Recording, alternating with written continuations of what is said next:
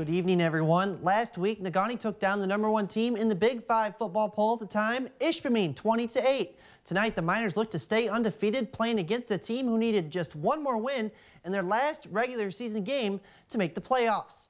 That team would be Marquette, who hosted Negaunee in a battle for a playoff spot and the Jubilee Cup. The second play from scrimmage, Alex Sherbanaw cuts back inside, he sheds the tackle, and Sherbanaw turns on the afterburners. 70 yards to the house, and just like that, the Redmen led 7-0.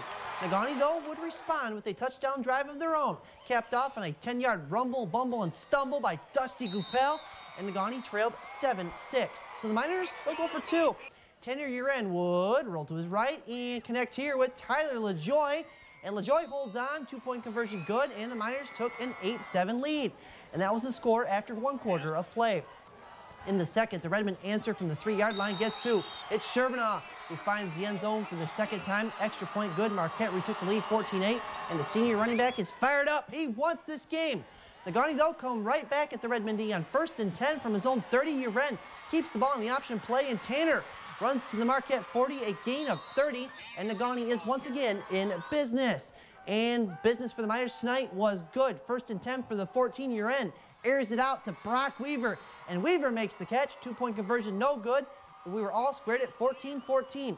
Negaunee would take a 26-14 lead in the second, but Marquette scored the final 20 points of the game to come back and beat the Miners 34-26. The Redmen make the playoffs for the 3rd straight season. To the scoreboards, Reed Larson had 210 rushing yards and 4 scores as Kingsford wins big over Gladstone. Calumet has won 5 straight games now after losing their first 3. Tonight, they win 56-15 over Ironwood. In Alger County, Stevenson beats up on Munising 49-6, and the Wycons defense held Hancock to just 7 points as West Iron County wins by 10. To Delta County we go. Iron Mountain visiting Escanaba in a good non-conference showdown. Iron Mountain, though, would score first on the road. Jerry Perkala would cash in on a 2-point conversion here, and the Miners, or I should say the Mountaineers, take an early 8-0 lead.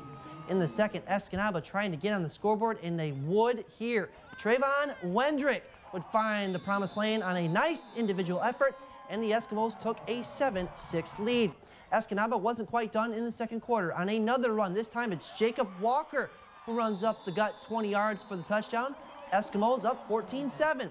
With 2 minutes left in the half, it was all even at 14. David Fallish decides to keep it himself on the option play.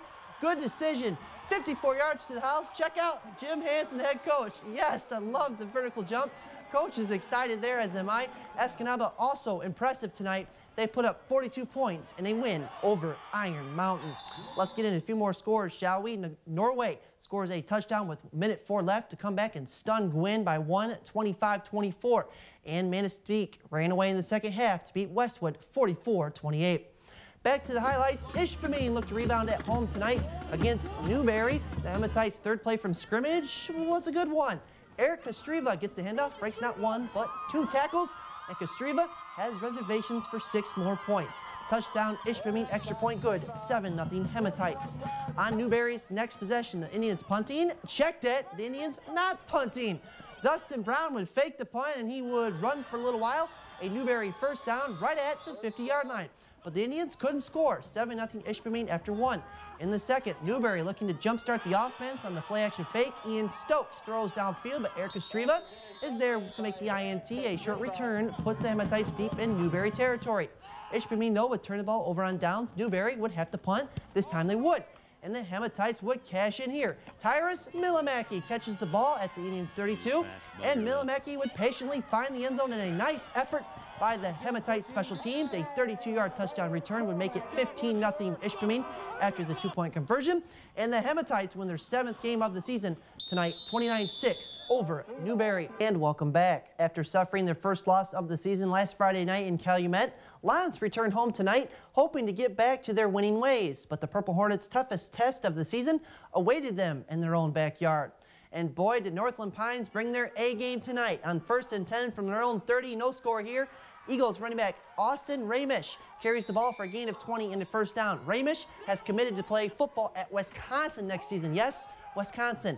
Ramish's teammate, Lance Bontrager, he could play football at the next level himself as this run, he sheds a few tackles for the long touchdown run, 2-point conversion good, 8-0 Northland Pines. Later in the first, the Eagles take to the air. Cooper Kerner throws it up here to Sam Lacko, and he hauls it in.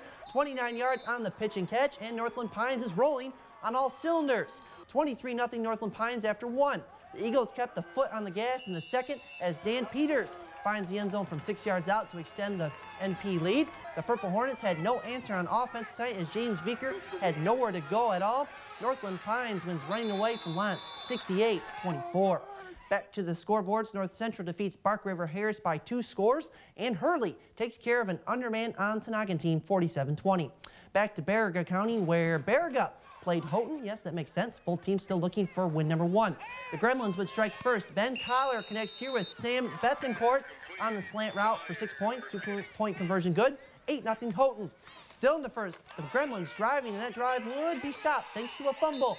The Vikings' John Castor falls on the ball, and Baraga had the ball once again. The band, they're happy. But the Vikings couldn't move the ball, so Houghton got the ball back. And on second and goal from their own 8-yard line, Ryan LaBerge takes the toss sweep to the right, and he finds the end zone. Touchdown Houghton, 2-point conversion, no good though, but 14-0 Gremlins. LaBerge would score another TD here in the second, and congratulations to the Houghton Gremlins. They win their first game of the season tonight, 50-0 over Baraga. In 8-man football, Cedarville stays undefeated as they double up Bel Air 28-14. They will be the number 1 team in the 8-man poll once again next week. Superior Central scores 42 to beat Engadine by 10 points.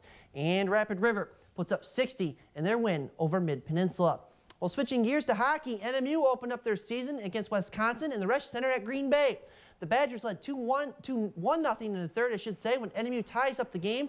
Reed Seckel banks home the puck, and that tied the game up at 1:49 seconds into the period.